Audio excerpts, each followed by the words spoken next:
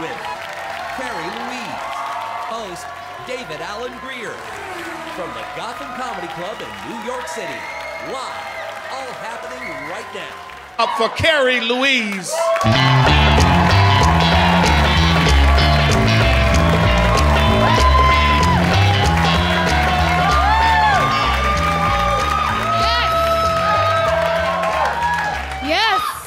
So I'm a mother of twin baby boys. Yes, it's true.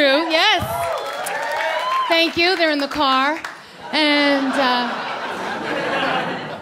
you get judged as a mother. I'll never forget early on, I'm walking my twins. This woman comes up to me.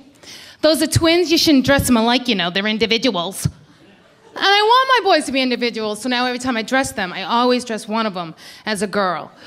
So, that's working out. And you know, I'm not one of these moms. It's so rewarding being a mom. I'll tell you like it is. Yeah, it's not rewarding, okay? It's not. I don't have a reward. I don't have a reward. You know when I'm gonna get my rewards? When they're changing my diapers. Yeah, that's right, yeah. Get the evil twin out here. It's his turn to change mummy. And timeouts don't work. Timeout. You know who needs a timeout? Me. Mommy needs a timeout with her sippy cup filled with vodka. That's what mommy needs. That's right. That's right. I'll be in a corner for 5 minutes and I'll be quiet. I promise. Little mummy juice isn't gonna hurt anybody. It's just gonna save some lives. I'm a good mom. I think. I don't know. I'm better than Britney Spears, I'll tell you. And I wanted to go for the girl. With the two boys at home, I wanted to go for the girl, right? So I did all this research on how to have a baby girl. I got this book. Do you know that you have to change your diet? You can eat certain things. Different sexual positions. I'm telling my husband about it. He's reading. He's like, let's have sex this way. This way will get us the girl. And I'm looking at it going, honey, that way will get us no baby whatsoever. Not having sex that way.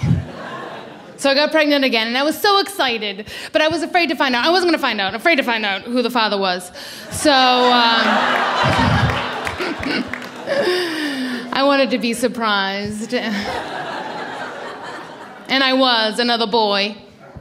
Oh, I'm all right. I'm all right with 3 boys. The last one, he's gay. He's gonna be gay. He has, the room's painted pink already, people. Yes, I need to go shopping with somebody. Come on, I love shopping. I love bargains. Oh my God, I gotta go bargain hunting with someone. I love bargain. To me, finding a bargain is like having an orgasm. Right? We've been in that store, that is half price. Oh my God, that is half price, right? Yes, finding a bargain. That's true. Finding a bargain is like having an orgasm. Well, not really. I mean, if you think about it, I couldn't fake a bargain. So. Oh, the guys are moaning at that one. But no, I'm a good mom. I have goals for my boys. Here's my goals. When my boys are like 15 years old and their friends come over to play, I want their friends to say, man, your mom's really hot. That's right. Don't judge me, people. I want to be a yummy mummy. Listen, wait for it, hear me out. There's advantages of being a yummy mummy. When my boys are that old and I go away for the weekend, they're going to plan a huge party. They're going to call all their friends. Dude, yeah, my parents are away. Come over. We're having a huge party. What, your mom's not gonna be there? Pfft, I'm not coming over. See what I mean? I don't know if I can be a yummy mummy. I'm working my ass off, trying to get my ass off. Is it still there? Is it there? And I have to multitask with these kids. I'm running on that treadmill while I'm breastfeeding. Yeah, I don't think milkshakes are good for the children. But I don't care, as long as I look good. And they want to feed me. How can I say no to my gay one? They want to feed, I can't, the cookies and the chicken nuggets and the wine. I can't keep up. I want the tummy tuck. I need the tummy tuck. You know why? People ask me if I'm pregnant all the time. Oh yeah, I look good now, but it's all fucking duct taped. I'm on TV, people. I'm not messing around. But I look pregnant. I do. I look pregnant sometimes. I had twins, okay? I was stretched out. I had a belly ring that flew off and hit my doctor in the eye. Yes, and if it's that time of the month and I'm a little bloated and I haven't shit in a while, 4 months pregnant, I swear to God. Yes. And people ask me, wait a minute, it's not people, because guys, you are smart. You don't say anything. You're smart. Don't say anything, just look up, don't say anything. But women, we get too excited. Some woman actually wanted to touch my belly one time, I swear. She's like, oh my God, are you? And I'm like, no. It was the worst 30 seconds of my whole entire life. So now I just make it up. It's a much better conversation. I just say, I fake it. Yeah, I'm having my baby girl. Oh my God, you look great for 4 months. And I'm like, I know. She's like, you don't even look pregnant. When you turn around, you don't look pregnant. I'm like, I know.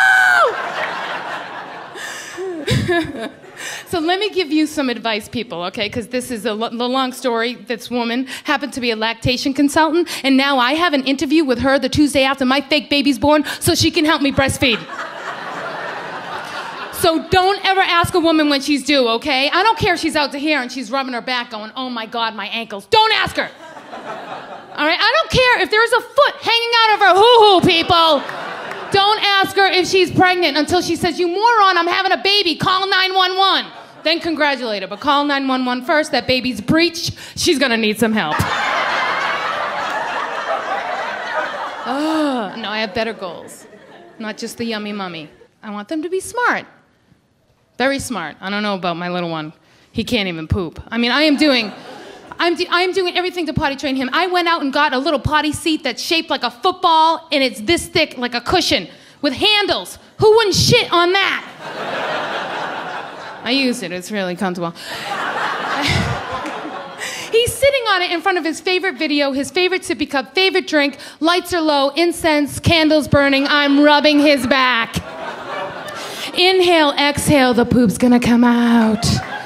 You can do it, honey. Inhale, exhale. All of a sudden, one of my twins is yelling, Ma, I don't feel good. I'm like, you're fine, just eat something. Inhale, exhale, the poop's gonna come out. He's like, Mom, I'm serious. I go, look, he's white as a ghost. He's gonna hurl. The next thing that comes out of my mouth is, get off the toilet! Get off the toilet! I whip him off just in time for my son to hurl. Now my little one is traumatized. Yes, he will never poop again. I scared the poop up inside. I will be walking him down the aisle going, inhale, exhale, the poop's gonna come out. My sister gave me a potty training tape. She's like, this is gonna work, watch this.